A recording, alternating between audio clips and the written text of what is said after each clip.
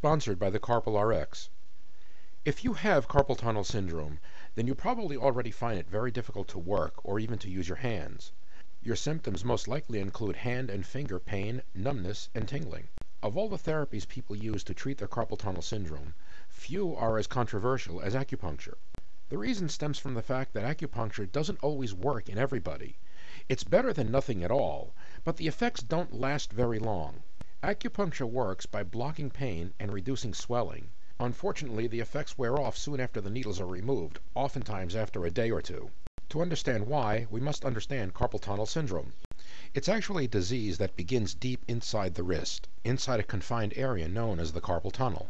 Inside the carpal tunnel, your flexor tendons, here shown in white, are very close to the median nerve, here shown in yellow. The tendons are surrounded by a fluid-filled sheath, here shown in blue.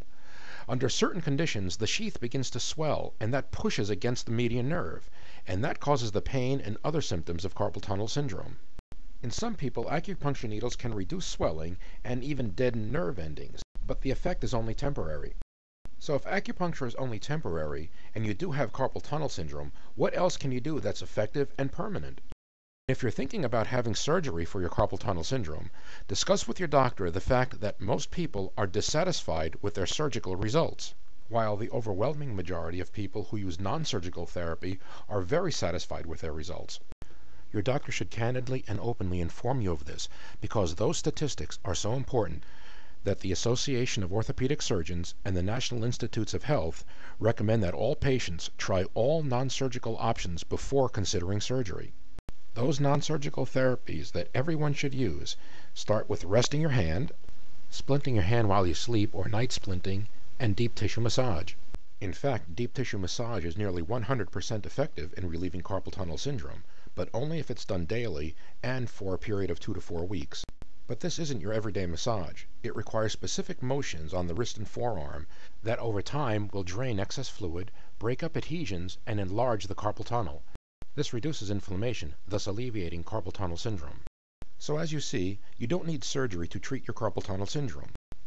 Instead, professional deep tissue massage applied daily will be nearly 100% effective in alleviating your symptoms. To get professional and effective deep tissue massage therapy for your carpal tunnel syndrome, you don't have to visit a therapist every day. Instead, the Carpal RX will give you the same therapy at home. If you have carpal tunnel syndrome, you owe it to yourself to try this remarkable product and take advantage of the 60-day free trial offer with every Carpal RX. If the Carpal RX doesn't relieve your symptoms, or if you just don't like it for any reason, return it for a full refund, including all of your shipping costs.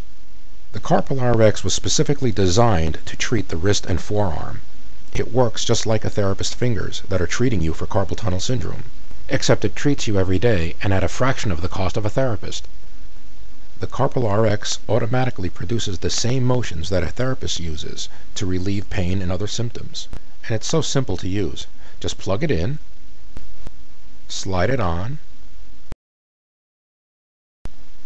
and strap it in. Then relax. The Carpal RX will do the rest.